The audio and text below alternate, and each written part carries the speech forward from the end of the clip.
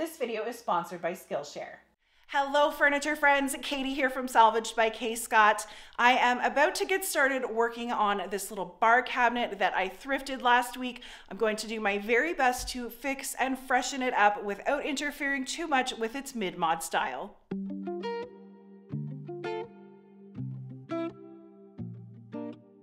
So I found this little bar cabinet last week while I was out thrifting and I couldn't wait to dive into it. Structurally, it is very sound, it's solid wood and really stable, but the front of it and the legs have definitely taken a beating. There are some pretty decent chunks missing, and for me, that makes this the perfect candidate for a makeover.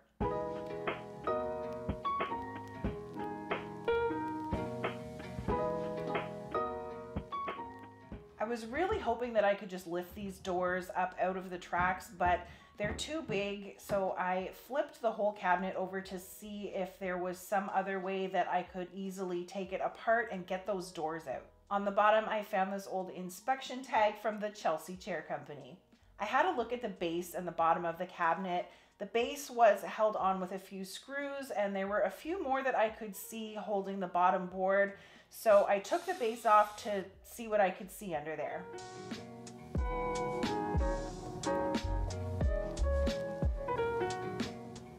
In this tiny little gap, I could see that the sides and the bottom were all held together with dowels and glue.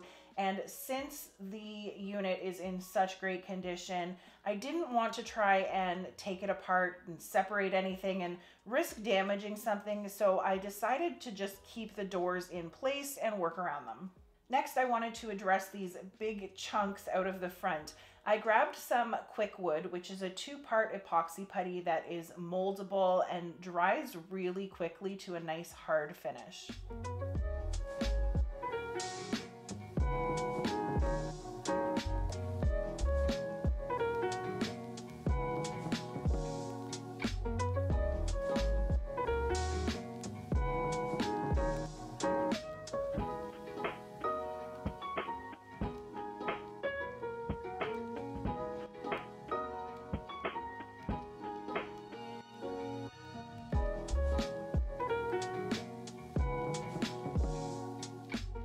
While I waited for that wood putty to set up, I moved over to the base.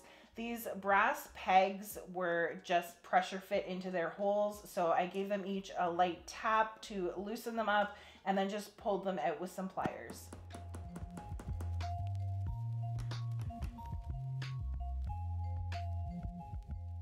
I hooked my detail sander up to my shop vac and grabbed a few of these foam interface pads to give my sander some cushioning so that I can strip off all of the damaged finish and old stain without distorting any of the curves.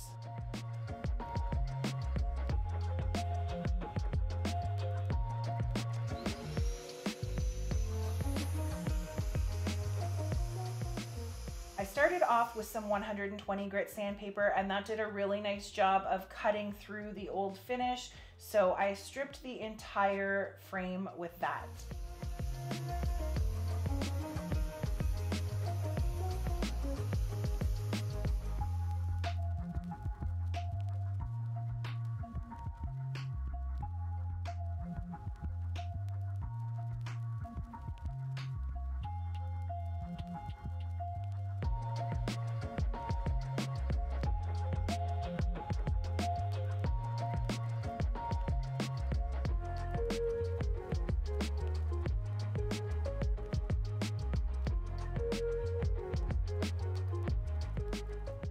Once I had it down to bare wood, I switched out to some fresh 180 grit sandpaper to smooth out any roughness, and then I went back to my wood filler.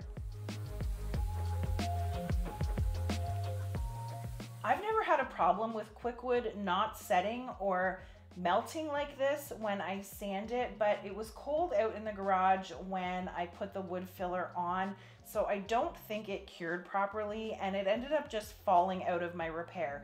So I mixed up some of this Behr wood filler instead. This is another two-part epoxy filler. It's just like Bondo. It dries fast and hard, so once you mix the two parts together, you have to move fast.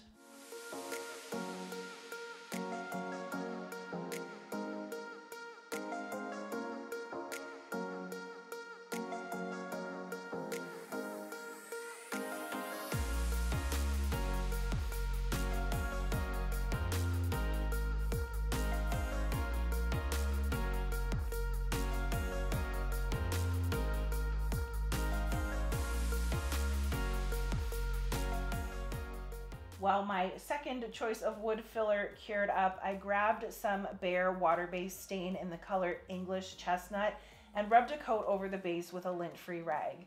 This is pretty close to the original finish. I was kind of impressed with myself. I think it's just a tiny bit lighter, but I love the way that it turned out. By the time I was done with my stain, the filler was dry and it sanded out much better.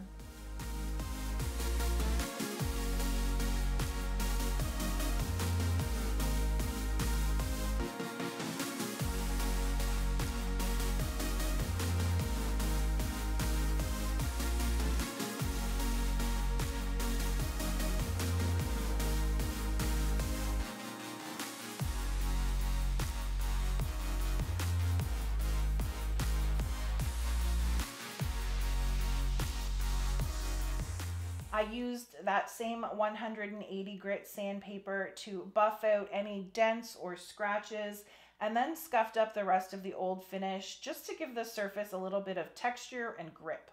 As I was vacuuming out the sanding dust, I pushed the doors down their tracks to get them out of my way and knocked the one knob against the other and broke the glass. Devastated. Does not even come close to what I was feeling. I was so mad at myself, but I knew I had to figure out a way to move on. I couldn't leave it because it will continue to break as the doors get moved around and someone's gonna get hurt. I couldn't just find a new piece of glass and pop it in there because, like I already discovered, taking the whole cabinet apart isn't an option. I could have left it as an open shelf, but closed storage is valuable, so I decided that the next day I would pop over to Home Depot and have them cut down a piece of 1/8-inch thick MDF to the same size as the glass doors. And before I headed inside for the night, I smashed out the rest of the glass.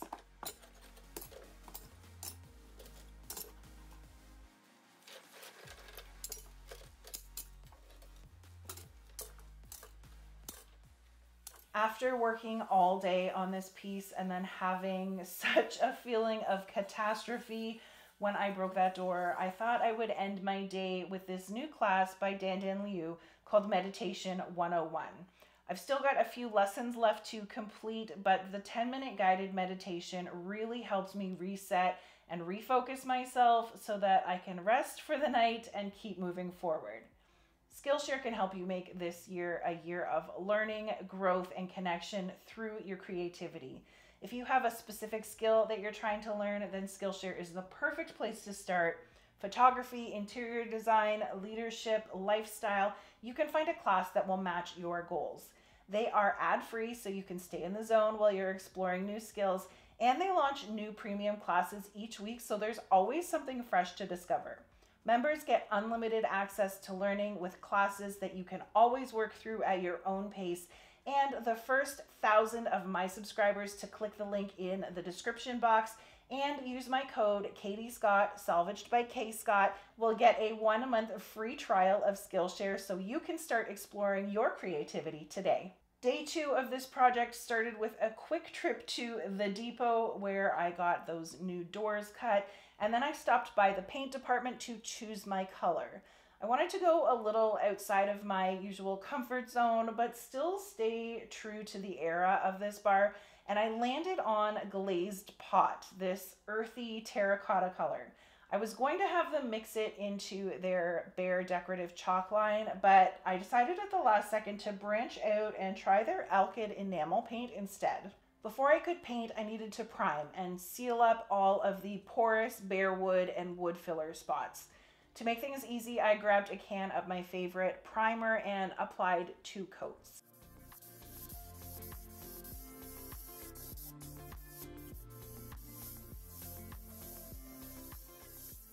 I also wanted to seal up the newly stained base, and I've had this can of Watco lacquer in my supply closet for as long as I can remember, so I thought this would be an easy way to go.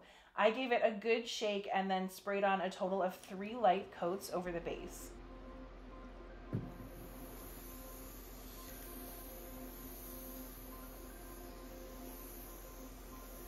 I test fit my new doors to make sure they were going to work, and then gave the primer a quick once over with some 400 grit sandpaper. and then I flipped the bar over so that I could mask off the bottom. Stuff like these tags are the reason that I don't often paint the backs of my furniture. I don't want to lose these little pieces of history.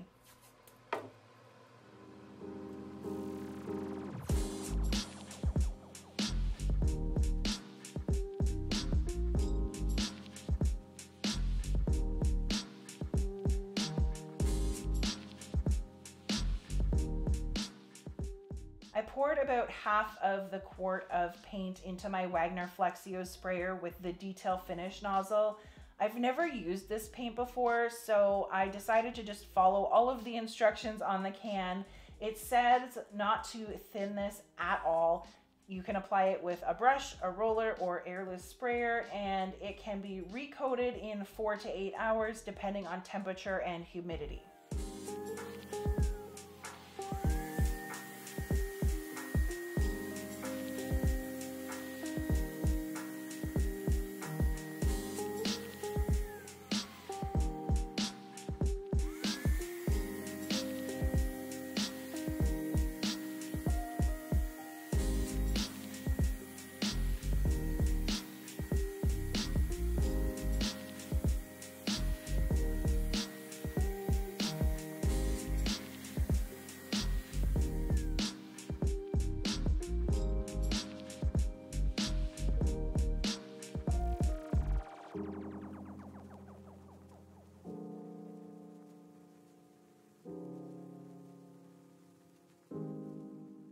After spraying my first coat upside down, I flipped the cabinet over and sprayed another 2 coats, waiting those 4 hours in between. By this point in the day, I had the heater in the garage running, so it was about 18 degrees in there. And I also had my box fan blowing the warm air around so things could dry out faster.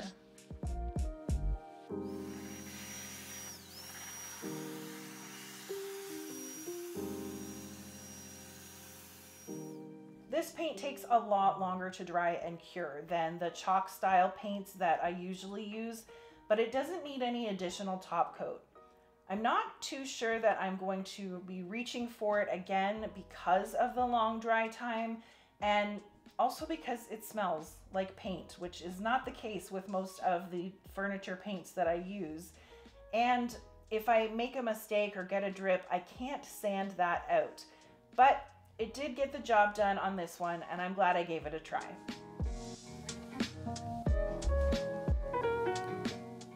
I let my last coat of paint dry overnight, and then the next morning I stuck all of the hole covers back in with just the tiniest bit of wood glue. I brought all of the pieces inside to my photo wall and put it all back together.